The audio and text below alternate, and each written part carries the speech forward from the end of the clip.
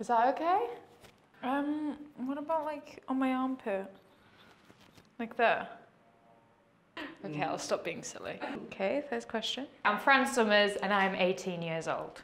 I am from North Yorkshire in England. I became a model because me and my sister went to Westfield. We went into a Mac store, and while she was getting her makeup done, the makeup artist, Naima, she turned around to me and she was like, have you thought about modeling? And obviously I was like, no. And then she was like, well, you know what? Tomorrow I have the day off. So on her day off, she took me and my sister to Storm, and then straight away when I got in there, they offered me a contract, which blew my mind. My first modelling job was working for Christopher Kane, and that was the most exciting thing ever. I remember afterwards, all my street style photos of me in like a dressing gown, because I had no idea what street style photos were. So there was me in a dressing gown, in some trainers. I wake up and I put on some moisturiser, and that's it. Honestly, I don't even brush my hair a lot of the time. I brush my teeth. I mean, that's one thing that's definitely probably on the, and showering, teeth brushing. Okay, is the fanny pack in the shop? This bad boy. Can you see it? Yeah. Okay. I have about 3 fanny packs because they are the most handiest thing in the world.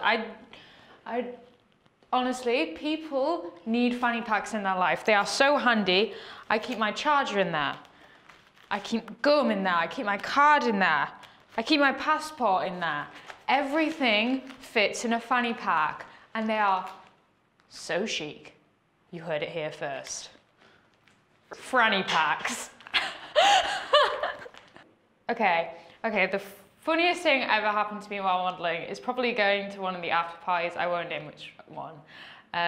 Going to one of the after parties, and there was like a sort of a VIP area, and all my friends were in that area.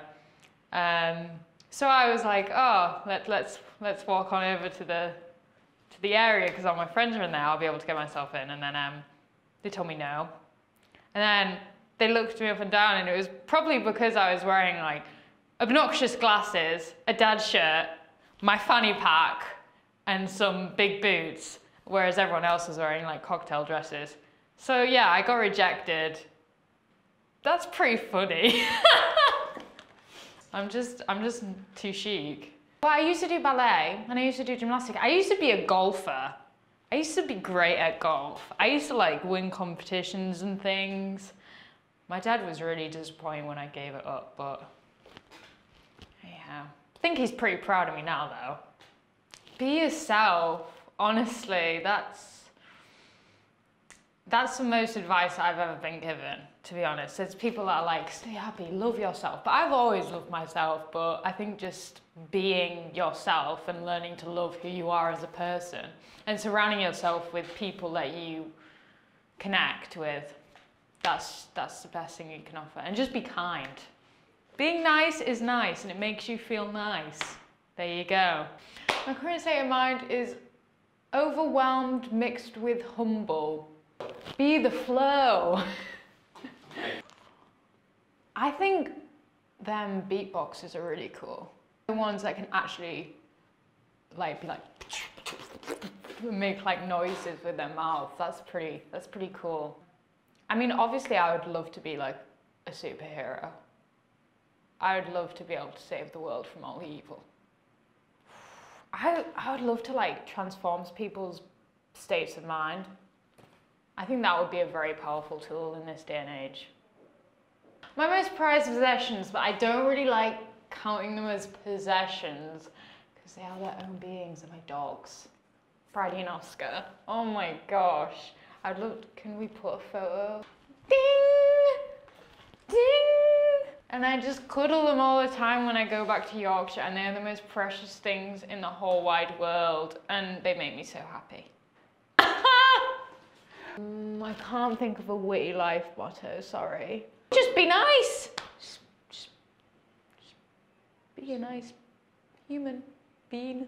Be a nice human being. My personality in 5 words. No, wait, okay, no, start that again. Okay. Fun.